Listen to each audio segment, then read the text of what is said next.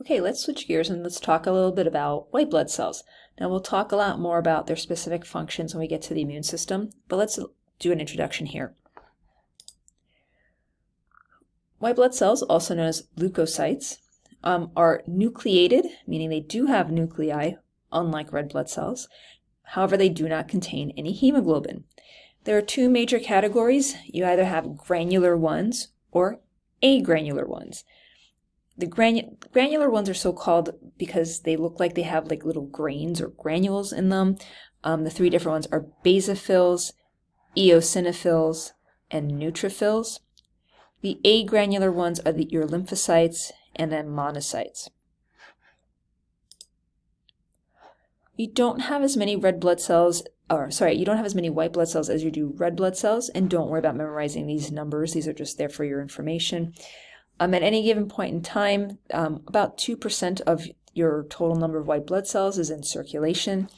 And I really like this image because you can see these white blood cells, and in fact, instead of kind of being free floating around in a blood vessel like red blood cells, they tend to move right along the walls of the blood vessel, and this will become very important because they're going to pick up on cues that there's damage somewhere and then squeeze through those blood vessel walls.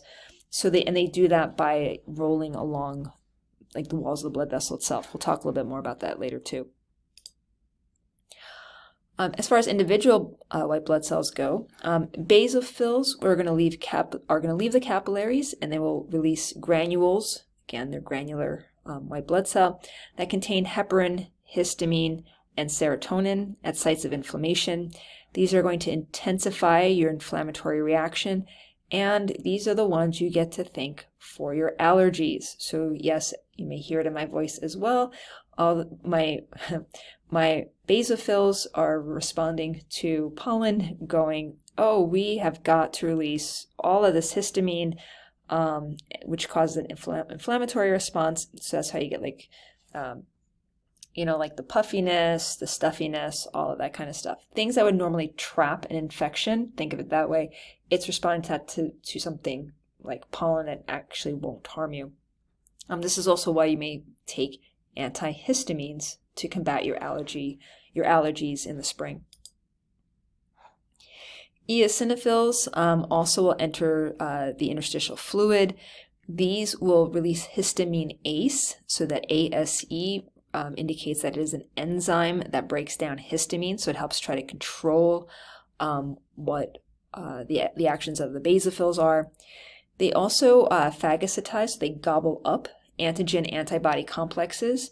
Now, the ones that we've talked about so far are the red blood cell ones, but as we talk about it in the immune system, your immune cells will also produce antibodies against bacteria and viruses and different things like that. So they will also gobble up anything that might be caught by antibodies.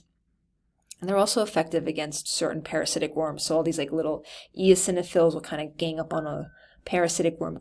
It kind of almost looks like ants attacking like a larger thing and gobble it up.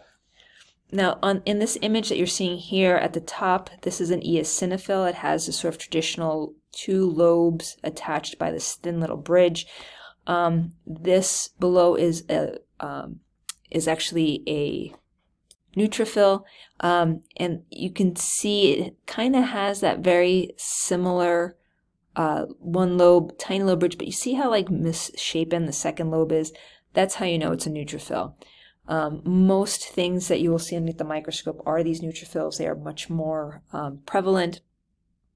However, and some of them will have a really odd shaped nucleus. However, some will try to masquerade as eosinophils. And let me just be very clear. When I say they try to masquerade, they're not actually trying to do that. It's just visually, it's easy to confuse them sometimes. This image here is more your typical neutrophil, where we have this crazy multi-lobed nucleus appearance to them. Neutrophils, along with macrophages, are phagocytes. So again, these are going to go around gobbling things up. They are attracted by chemotaxis, meaning that there is a chemical that is being given off either by the damaged tissue or the invading microbe that attracts them. Neutrophils are one of the smaller white blood cells, so they respond very quickly to tissue damage, and they will use lysozymes, oxidants, and defensins to kill the bacteria. Lymphocytes are one of the main soldiers of the immune system, and we're going to talk a lot about lymphocytes. They kind of have this, I don't know, fairly circular, dark nucleus that takes up most of the cell.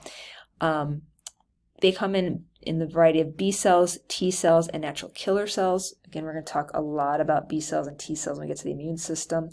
But in general, B cells will destroy bacteria and inactivate their toxins. B cells will also become plasma cells and produce antibodies. T cells, on the other hand, will attack, you can see this, viruses, fungi, cancer cells, transplanted cells. So this is why people who have had receive an organ from someone else, they have to be on immunosuppressant medication to help suppress these T cells so that the body does not reject the transplanted organ. What's happening when the body is rejecting it is these T cells are recognizing that it's not you, it's foreign, and they are attacking it. And the natural killer cells will also attack a wide variety of microbes and even some tumor cells. Monocytes are the largest. They are very large macrophages.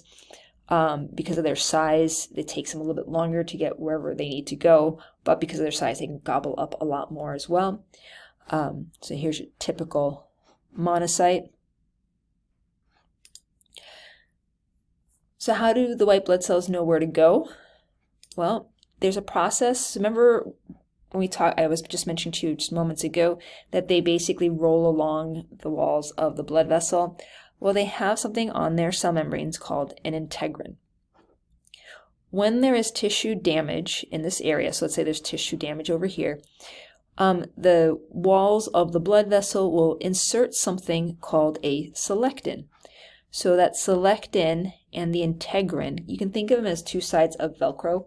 So if there's no damage, there's no selectin on the walls of the blood vessel, and the white blood cell simply rolls along.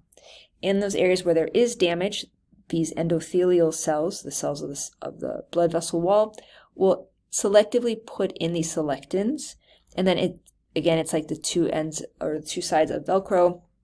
That white blood cell, as it rolls along, sticks, and by sticking, that triggers the response to squeeze through the endothelial cells and follow that chemical cue to wherever the infection might be.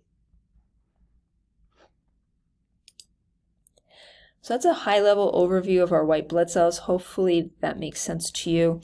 Again, we'll get into a lot more details on our immune system in a couple of modules. All right, so let's just talk about what can go wrong with white blood cells.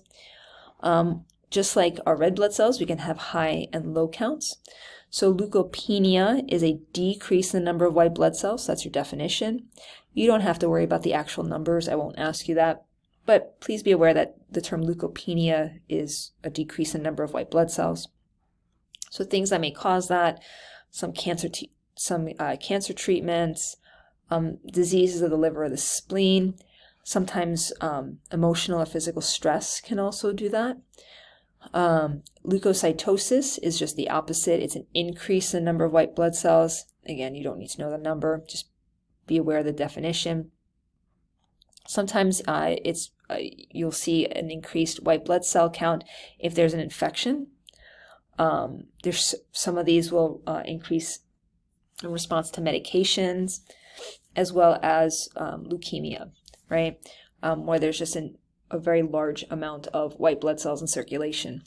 This makes sense, and then what you'll see a lot of times in like blood tests is they're actually testing for the specific types of white blood cells, because that can help determine what type of infection it is. Now, leukemia is, it can come in an acute and chronic variety. Basically, the acute is an uncontrolled production of immature leukocytes. You can see that in this image. They crowd out the red bone marrow cells and hamper the production of red blood cells. And obviously that's bad, right?